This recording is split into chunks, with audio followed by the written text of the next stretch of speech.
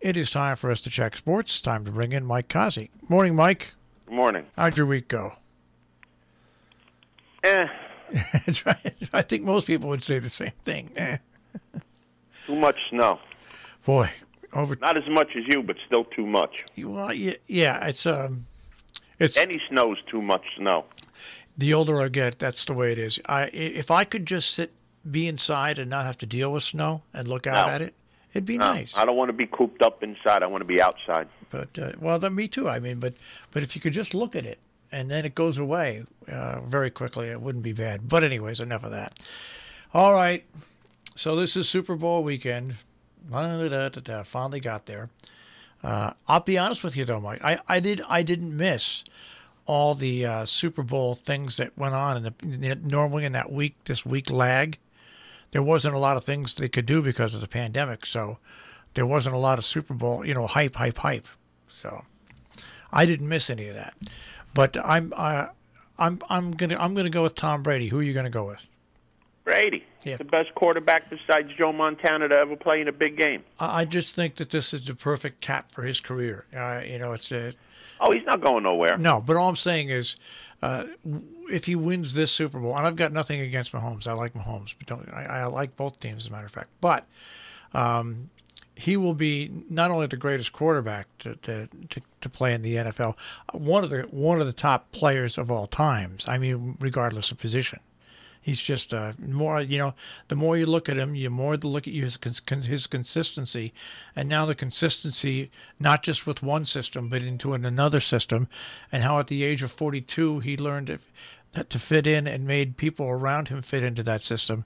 He really is. He really is just an amazing athlete. He is. There's only two players that you can mention to being the best ever in football. Him and Jerry Rice. Everybody else is behind them. Absolutely. Jerry Rice was just, I liked when the Giants beat San Francisco, but he was just a marvel to watch, And he never shied away from reporters. He was always right there. I remember when... And he spoke his mind. I remember when the Giants, in one of those playoff games, crushed San Francisco one of the few times. Yeah, I only remember the one when the 49ers beat them 49-7. Yeah, but this one game, which was in the playoffs, in the first series, Montana threw a 70-yard pass, and he was wide open, and he dropped the ball, to start the game. He dropped it. It was a sure touchdown. After the game was over, some stupid sportscaster said to him, "Do you think that your dropping that ball affected the course of the game?" And he looked at the report, and he goes, "We lost 30-something to 7. No."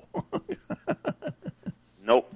Well, reporters are idiots. That's why they're reporters. Sometimes they get out there and they're like that. But anyways, all right, so we've got our Super Bowl picks in. Let's take a look at the National Hockey League. The Rangers beat the Capitals last night. That's just... For a change. Yeah. They won a game. Now, what was that player they got rid of?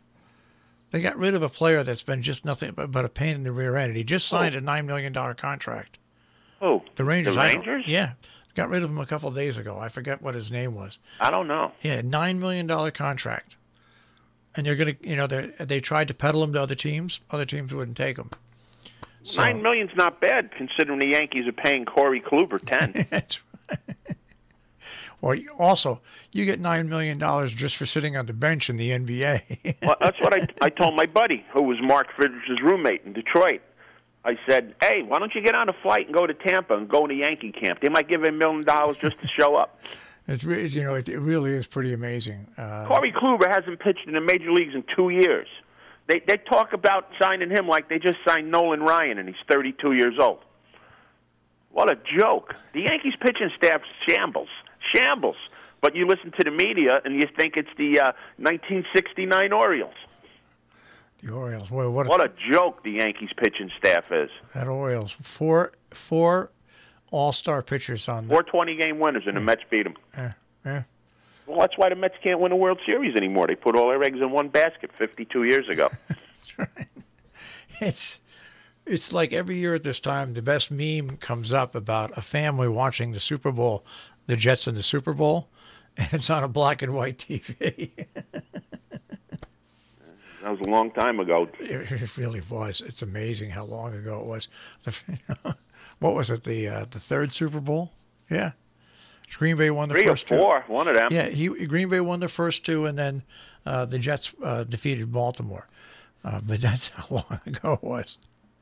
That's Ranger-esque. That's worse than Ranger-esque, as a matter of fact. Yeah, it's close to it. I did watch that Ranger game last night, though, and it was a pretty good game. But there's a lot of names you hear wearing the Ranger shirts. I have no idea who they are. I was going to say, that's why I don't even remember the name of the guy that they bounced off the team.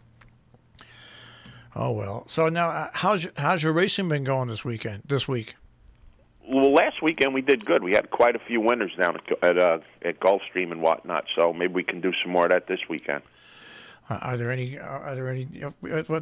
coming up that you want to pick? Yeah, there's Tampa Bay has a Derby prep tomorrow in the Davis with a bunch of races around it. So that's where we'll go. So the 9th race tomorrow at Tampa is the Sun Coast. It's a prep for 3-year-old fillies heading toward the Oaks. Oh, and by the way, Bobby Baffert got in trouble yesterday. That one super horse that they were talking about last summer and whatnot, Gammon, who's supposed to be Gossamer's Wings, tested positive for something and was disqualified from purse money from 3rd in the Oaks last September. So, yeah, Mr. Baffert, join the club. So we'll go to the 9th race tomorrow, the Sun Coast. 10 horses lined up for this. A couple horses I'm looking at. One is the 4-horse Curlin's Catch. This horse has been 2 turns up at Woodbine. Showed some decent moves in there. Is by Curlin out of an AP Indy mare. So this horse can run all day, and the 1.40 yards should be right in her wheelhouse. So that's one horse we're going to use. Another one is the 5, Honor Rafik, trained by Eddie Keneally. This horse ran in a maiden special at Keeneland in October. At the beginning of the meet, was the best part of the meet, and ran 3rd in that 2-turn race. Subsequently ran in a couple of 1-turn, 1-mile races at Churchill and Gulfstream and broke her maiden, and came back after that and ran pretty good, working out good at Palm Meadows. So that's a horse that's a must-use. And the 7-horse, Gulf Coast, who beat Honor Rafiki in the last race, is probably going to be my top pick in this race. So we're going to go with a 4, 5, 7 exacta box here, and depending on the odds, the 5 or the 7 gets the win money. From there, we go to the next race is the 10th. The Endeavor, Grade 3, a mile and 16th on the turf. 8 horses line up here. We're going to go to 3-horse box here.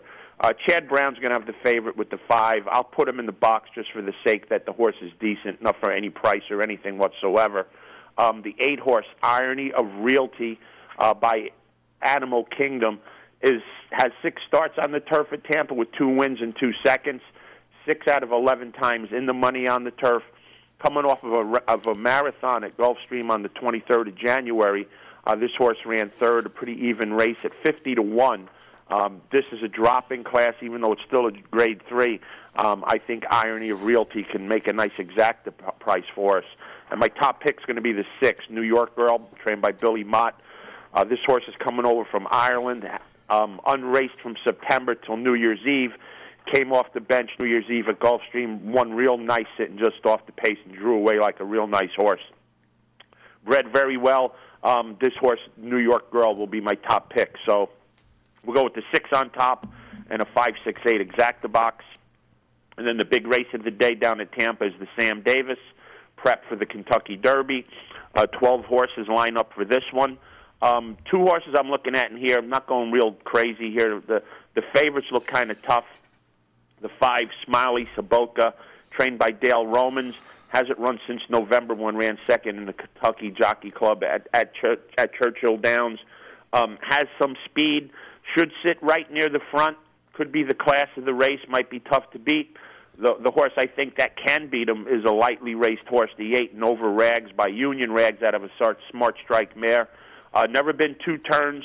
Won the Pasco, a 7-furlong prep for this race at Tampa very nicely. Sat off the pace, drew off to win by 2, going to 7 furlongs. Very young horse, inexperienced, could be any kind of horse. If this horse looks good in the post parade, that's going to be my win bet. So a 5'8" exacta box in the 11th at Tampa and the Davis with Nova Rags probably going to be my win bet. All right. I got the Rangers player, Tony DeAngelo. Yeah. Doesn't he sell hot dogs on 38th and 5th? Oh, it's funny. They've taken him off Tony the DeAngelo. Tony DeAngelo. His name doesn't even sound like a hockey player. No, he sounds like a catcher in the bullpen. Maybe that's his calling. He's in the wrong sport. But you know that's the player's name. He just signed a $9 million contract, and he did something stupid, and they bounced him out. But I guess there's like 4 other teams that are now sniffing around, seeing if they want him. But if the Rangers don't want somebody, yeah, they could take anything that breathes.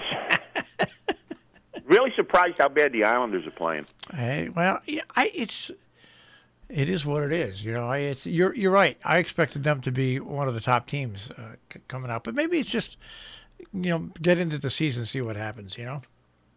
Yep, we'll see what happens. What are they playing? 60 games, I think. Yeah. Yep. All right. Well, we'll see what happens with the Super Bowl. We'll talk about it. I'm going to predict the score. I'm going to predict the score. Tampa Bay is going to win 40-37. Wow. Bet the over, folks. Marshall's giving it to you. That's right. And it'll be a last-minute drive by Tom Brady where they kick a field goal to win the game. Well, I don't know what the score is going to be, but I hope it's like 42-10. We'll see. I think it's going to be a high-scoring game, so we'll see. All right. We'll see. I mean, like I said 2 weeks ago, whoever wins the Green Bay-Tampa Bay game, I think, is going to win the Super Bowl, so I'm staying with that. And Green Bay didn't score a hell of a lot of points in Green Bay against them. Now Tampa Bay's in the Super Bowl, and it's a home game for them. So I hope they smack them.